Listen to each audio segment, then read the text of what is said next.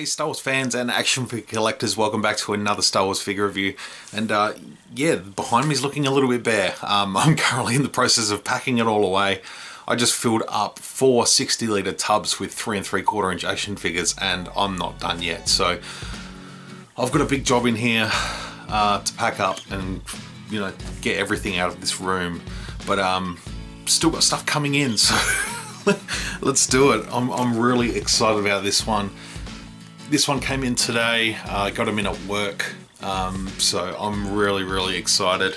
I think we might have a couple left. If you're interested, check them out. Should be up on kesselrunhair.com tomorrow, so go and check that out. Hopefully someone comes and picks them up, because there's some cool stuff coming in, and we're really excited about getting these figures in.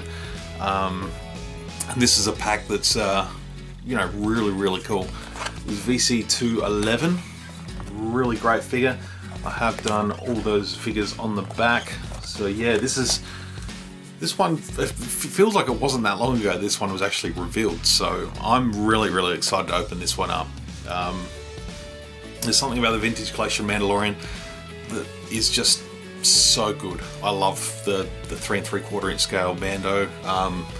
It's such a better mold and sculpt than the Black Series one, in my opinion, and that's mainly because of the helmet.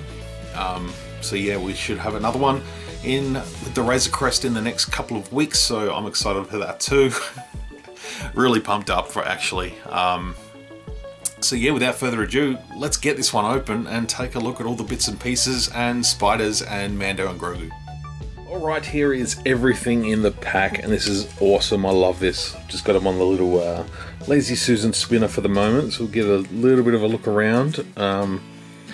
Yeah, I've had to sort of change up because I've got just stuff everywhere in this room. Really need to do a little bit of a tidy up and get rid of some rubbish as well. But we're going to take a look at Mando first. He comes with his blaster pistol, no jetpack or pulse rifle this time. It was still on the crest. We do get the updated armor piece on the leg, which he took from Q90, which is cool. I'm not sure how much else is different. I do believe that the ankle rockers, the ankle joints have been modified and retooled so that they're able to move on that rocker joint as opposed to you know, just strictly straight up and down, which I believe they're a bit out of reach. But yeah, otherwise he's sporting some snow weathering, which is cool. And funny story about that episode, I had a really bad day at work when that episode aired some 12 or so months ago. Yeah, was not having a great day at all, and my anxiety, I do suffer from a bit of anxiety, and yeah, that was playing up big time that day.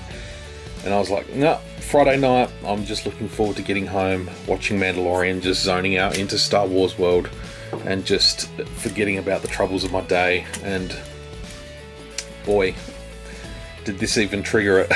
This episode, it was tense. Like the chasing of the spiders, everything about it was just an intense episode, and it really didn't do much to calm me down. So I tend to just put that episode aside for a while. Yeah, when I did the after show for that, yeah, I certainly wasn't 100%, but yeah, this figure has come out great. The paint on the shoulders, the sort of chrome look, it's so good. Just don't know why they can't hit it like that with Black Series. So yeah, some nice weathering. And we've got Grogu. He's got a little bit of snow on him as well, as you can sort of see down below.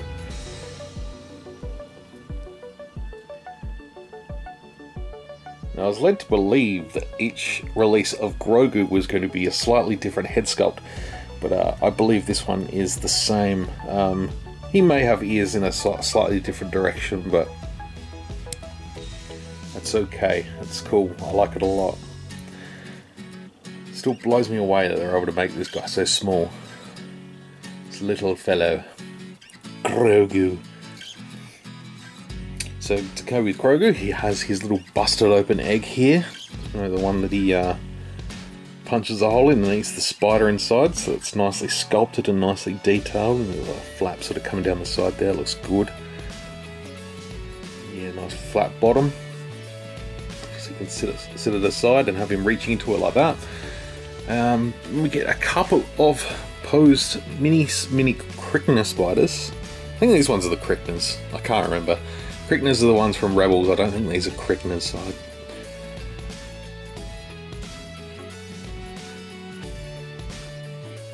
I can't remember. So yeah, we've got these two little dudes. Slightly different sculpts, I think. Ever so slightly, but they're cool. And then we have this bigger one, which I believe is going to be the same one that comes with the Black Series Mando. So if that's the case, that's kind of cool.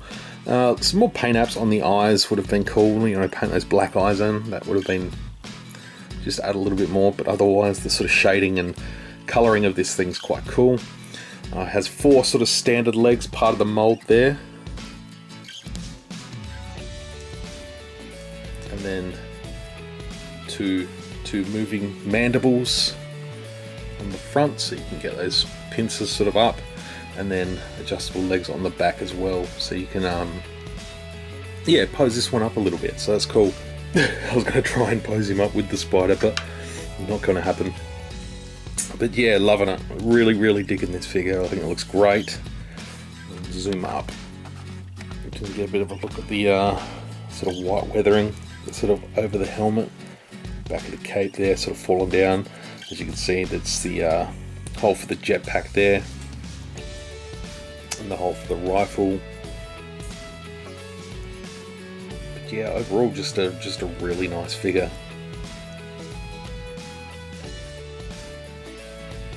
Should have brought the other ones down, do a bit of a comparison, but yeah, we're here to talk about this one, not the old ones. So there we have it. Din Djarin, Grogu, some spiders, and an egg. And that is why a vintage collection is the ideal world building scale. Fantastic stuff. You can do lots of little things like this. Perfect. Check it out. How good is it? It's so good. I love this set. Really nicely done. If we can get some cases for carded shape, I may get another one to keep in the box, but we'll see. I'm pretty happy with how this one turned out. So yeah, please drop a comment down below. Let me know what you think. Love to hear from you. Come join me tomorrow night for Book of Boba Fett. I'm excited about that one. I should probably put up a post for the Boba Fett book report. I'm looking forward to chatting with people about tomorrow night's episode after last week's banger featuring this man right here, Din Djarin. So yeah, if you're not subscribed, please do, and yeah, we'll see you on the next video. Until then, may the Force be with you, and this is the way.